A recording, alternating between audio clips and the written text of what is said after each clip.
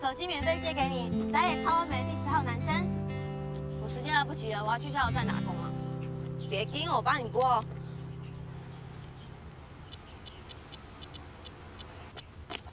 这件事已经结束了。什么？哎呦，你不用害羞嘛，你不知道讲什么，我跟你练习好啦。我不要。少来，你可以这样跟他讲。喂，第10号男生啊，你的伤势好了一点没有？我不要。你要？我不要。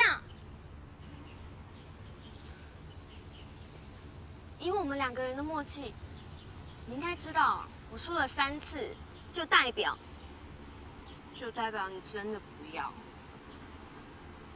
为什么？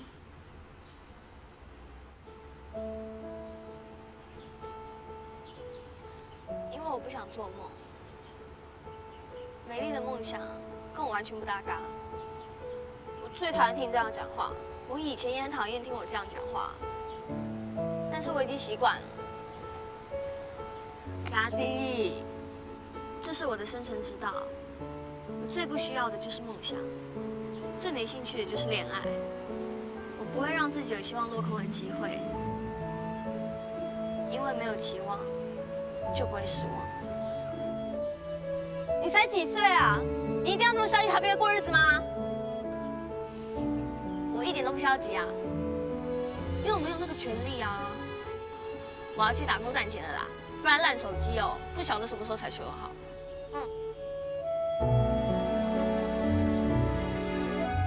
少女欧巴桑，宝岛阿信，童家弟。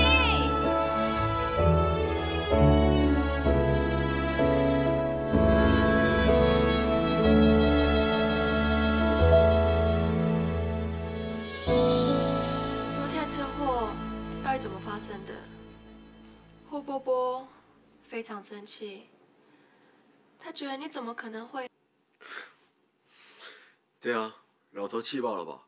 霍达2少就算了，怎么可能连心目中唯一的好儿子霍彦也会玩命飙车？太不像话了。霍彦，就说是我了嘛，反正我在霍家大过不少，小过不断，警告次数早就破表了。霍彦这次发疯算在我头上 ，OK 啊？不用你跳出来，事情发生就发生了。我知道爸会不高兴，没什么好解释的。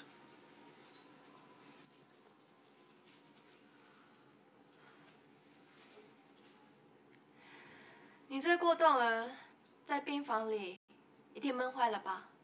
要不要出去走一走？好啊，那就去走一走。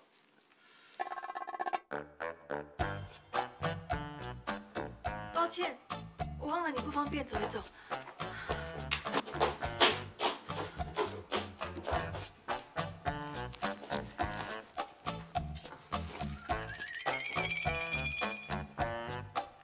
喂，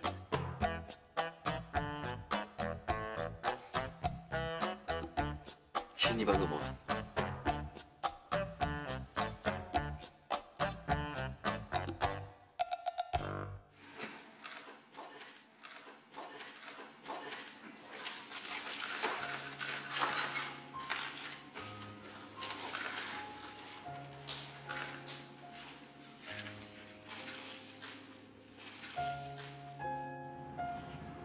没想到这场车祸竟然让你们2兄弟和好了，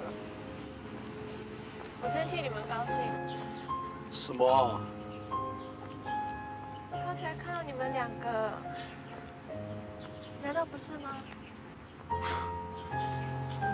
我记得小时候，我们一起玩过一种玩具车，只要拿着一块磁铁，就可以让小汽车一直往前跑。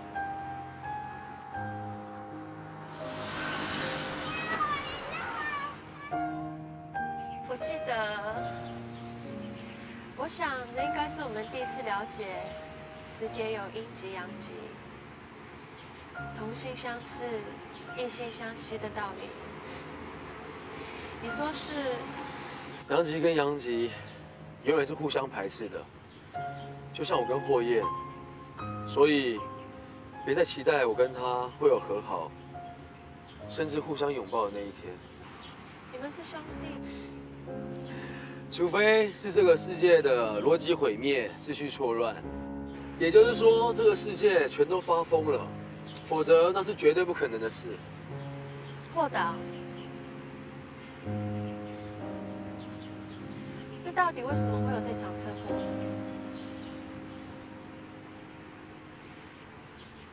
是不能讲的秘密吗？你知道，我不会有任何事情隐瞒你。任何事？嗯。那告诉我，到底为什么你跟霍燕会去飙车？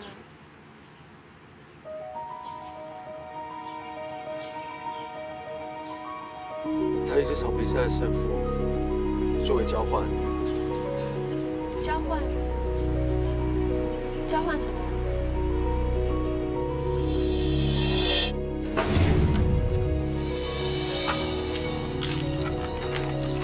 谁叫他多管闲事？橘色单手，来。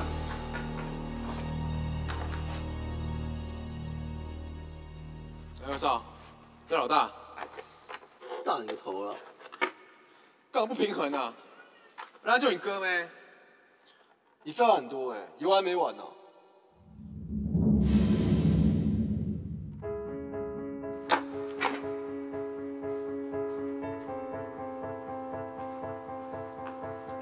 我有话要说，我没有要听。你会不会学校退学了？你知道吗？正好啊，反正我也不想念了。这已经是你念的第3所大学，还是毕不了业。你是想念完台北市所有学校吗？退学不正好，刚好可以跟坡子参加赛车比赛。我不想管你，不准休学，爸的命令。少拿老头的话压我。大学没毕业，赛车也不够格，你是打算说什么事都半途而废吗？想摆架子教训人，去找你们百货公司的员工，在这里没有人会鸟你。从小到大，帮你处理这些没有营养的事情，我真的觉得是在浪费时间。老爸不管，要你出面，你当然可以拒绝啊。可是你不会，所以你活该。我也蛮佩服你的，干嘛这么听他的话？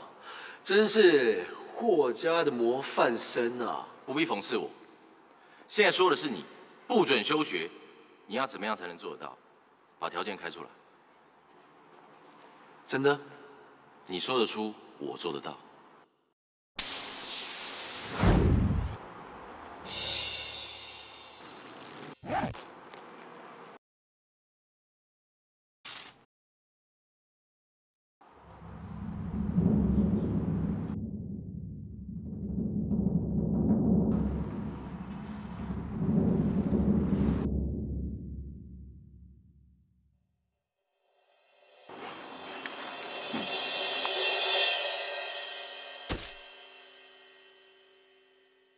如果你赢了，我会把那个无聊大学念完。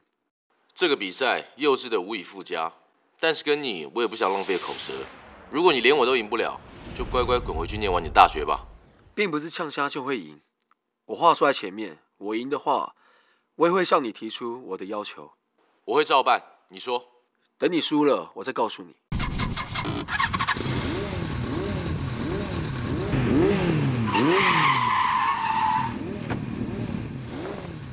拖泥带水。错，我喜欢速战速决。提醒你，这个比赛你不擅长，所以更危险。你可是老头的宝贝儿子，霍氏百货的总经理，未来的企业接班人。你确定你要冒险？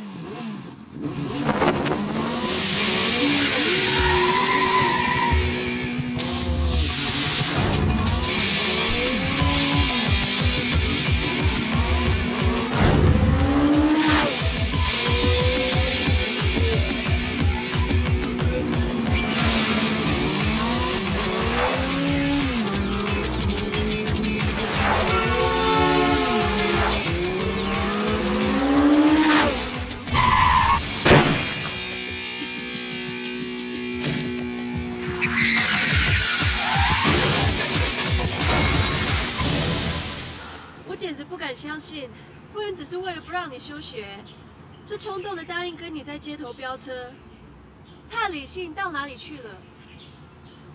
豁达，再也不要给我做这种事情，太过分了。最让我生气的是，霍彦竟然也同意了。没有人逼他。做那么离谱的事情，他没有理由不给我一个解释。比起来，给陌生人手机号码，不是更莫名其妙吗？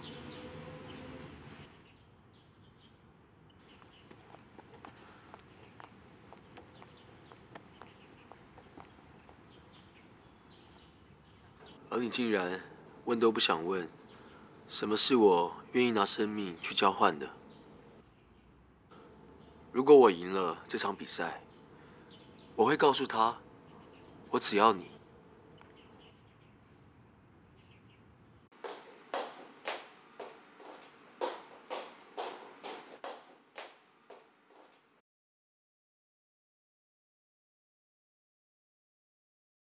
霍彦去哪里了？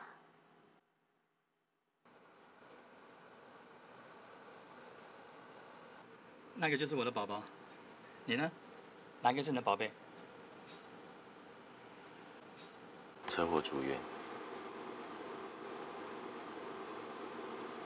只是因为觉得这里好像是整个医院唯一有可能可以感受到幸福的地方。你看他，好可爱。但愿这里每一个可爱的小宝宝，都像你的孩子一样，是在父母的期待下出生。虽然之前他妈妈受了好多苦，但是昨天他平安出世，我们夫妻两个都觉得，从这天开始，我们的人生终于圆满了。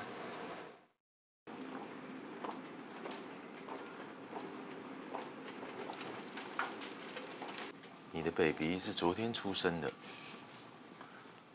我刚认识一个女孩，她也是昨天出生的。哦，跟我宝宝同一天生日啊！我搞不懂那个什么星座血型的。那你朋友人怎么样？我虽然不是跟她很熟，不过我觉得她很勇敢，很有趣，江小南，这什么？就是，请给我你的手机号码。也很可爱。